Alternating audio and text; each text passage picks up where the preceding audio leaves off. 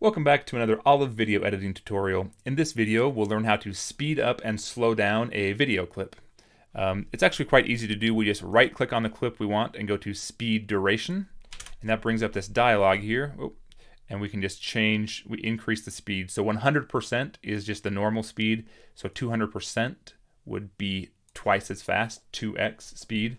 We can go up to thousands of percent. You can also do it based off of the frames if you want to, but if you're more familiar with frame rate, you might want to play with that, but you can just ignore that and just go off of the percentage of the video. And it shows down here what the duration will be. So if we can even target that. We can say we don't care. Well, I'm getting ahead of myself. Let's see how long this video clip is first. So what this is a video clip of me priming a building. This is actually the building I'm in right now. This is my office inside this shipping container, this steel shipping container on the right. This is last week when I primed it and painted it. I'm still kind of working on the outside. But this video clip here is, if we scroll to the end, it's about 5 minutes long of me just painting, priming this building. And so that's pretty long. If we hold down the control key and scroll out with our zoom wheel, we can see the start to finish this whole 5-minute project. So what I might want to do, instead of saying I want to increase this video by 500%, I could just right click on the video clip and then go to speed duration. And then I can change and say, instead of having it be at 100%, it's 4.5 minutes long, I could just change this. I can double click on it and say I want it to be 1 minute long. And they'll say, okay, if you do it 457%, that makes it 1 minute long. Does that make sense?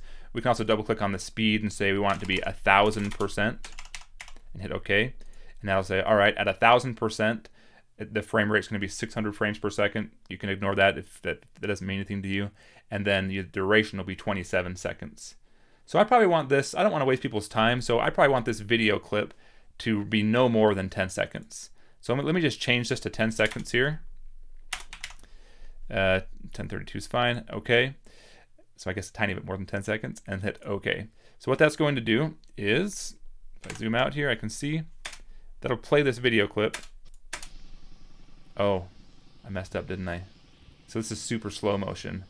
So now I'm spraying here super slow. Let's see what I did. I was trying to make it fast, but what did I accidentally do?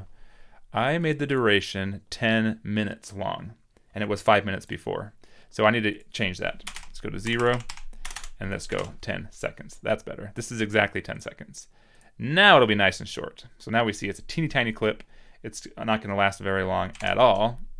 I can hold down the scroll wheel and zoom in. It's important to know the difference too. When I'm zooming in like this does not affect the speed that the video is played back. It's just how I can see it. It's the same as clicking the plus and minus here in the timeline. It affects the way the timeline is viewed, not the speed of the video clip. So this first video clip here is played normal speed. It's gonna be way cool. And the second video clip is played at 2,755%. It looks very choppy right now, right? And that's just because my computer is kind of slower and I'm doing a video recording right now. But when we render this out, it's gonna be nice and smooth, and I think it's gonna look pretty good. So this playback just shows us roughly kind of how it's gonna look without like destroying our computer processor. So that's pretty cool. The clouds are going to be going by. It's going to show me spraying that. So that'll be pretty good. Also, one thing I want to point out, I'm going to render this out so we can see the final product. But we did do a little bit slow there, didn't we? And so when you do slow, when you do anything actually, when it's sandwiched in between a video clip, you might want to use this ripple flag. So if we go back to speed duration, there is a flag here or a checkbox. We can go ripple changes. And so play with that a little bit. I'm not going to do it because I just did this one. But the ripple changes makes it so it won't overwrite the clip in front of it, or so that it won't change the size of the clip that you're already working in. So if I were to do ripple changes on this one right now, where's it at? Oh, speed duration. If I were to change the speed back to 100%, maybe I'll just do it real quick. We'll change it to 100% and we'll say ripple changes. What that's going to do is change it and then push that clip in front of it without actually erasing that clip. So we still have this clip at the end. Whereas if I didn't do that, if I go speed duration and I change it to 100% without checking the ripple, it just keeps it the same. It doesn't push it out longer, but it keeps the video at normal speed for what, 10 seconds. So it's just a normal speed video now at 10 seconds. It's 100% speed, but it keeps that same length of the original clip. Again, if you're hazy on how ripple works, check out the last video. We kind of talk a little bit more about that. So I'm gonna hit Control-Z so that we have the sped up version here. Oh, I was gonna show you slow real quick. So let me Control copy this. I'll get a new one over here. So let's say I want it slow. You can do it the same way. We did it on accident earlier. If we right click, let me get here so you can see what's happening. So we've got this clip. If we take this clip here and we right click on it and we go to speed duration, we can change the speed. If we do it below 100%, then it's slow. So if we do this 50%, it's going to be half speed. It's still 29.97 frames per second, which is great, but now it's going to be slow, and it slows the audio and the video. And we can slow it. We can do it really, really slow. In fact, we could go speed duration. This helps kind of illustrate the frames, what's happening with frames, right? The frame rate is 29 frames per second. Every second, 29 frames are being flashed before our eyes. But if we change it as slow as 1 frame per second, it's going to be really interesting.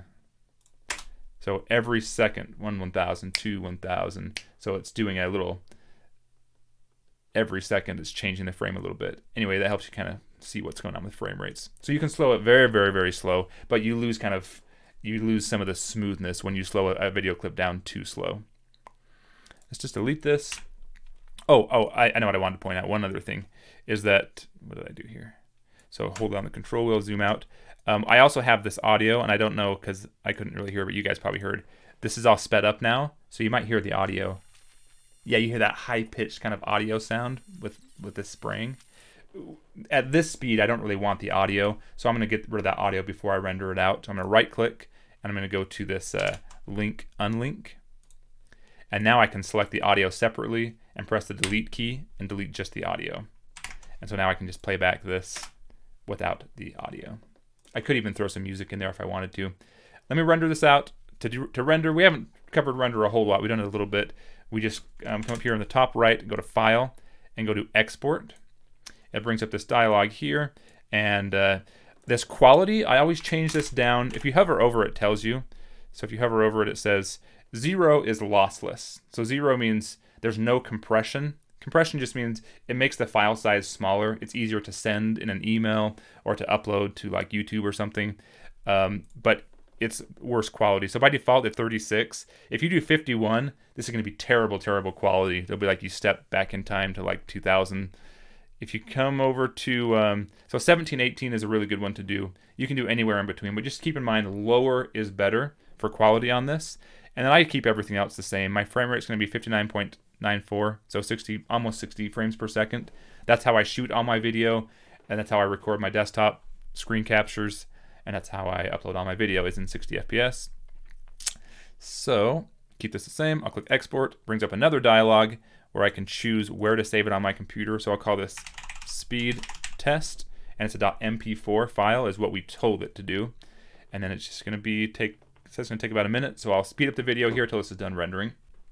Okay, looks like that finished. So let me find the video. I saved it here to my videos directory. What the? Oh, that's the USB drive. And what did I call it? Speed test. Painting the new office today. It's going to be way cool. So this is the time lapse. I come here, do some spraying. Just takes 10 seconds. We see the clouds going by. Everything's nice and smooth and rendered well in 1080p, 60 frames per second, and then just shows the end there. So yeah, that's speed and slow. Hopefully, yeah, I think you'll be able to do that one pretty well. Just make sure whatever you're clicked on, if you have 2 clips selected and you go to speed and slow, this one's gonna not let us do it because there's clips of different speeds. But if you have 2 clips that are the same speed, these ones are both 100%. We could go to speed and slow, and we can speed up both of them. And in that case, it's gonna make both of them short. So we did this one. My video was probably covering that for you. But now we've made both of these short, the first one and the last one. Anyway, thanks for watching. Go ahead and leave your questions, comments below if you have any, and we'll catch you in the next video.